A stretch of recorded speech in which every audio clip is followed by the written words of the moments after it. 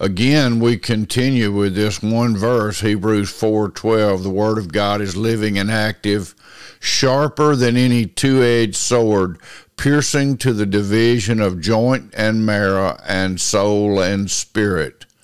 What are we saying there? That the Word of God pierces the surface of our lives and reveals to us the true nature of what's going on in us.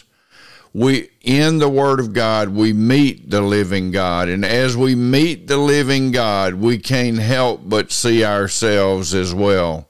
And when we see God, we know that He is holy. And we know that He's called us into relationship.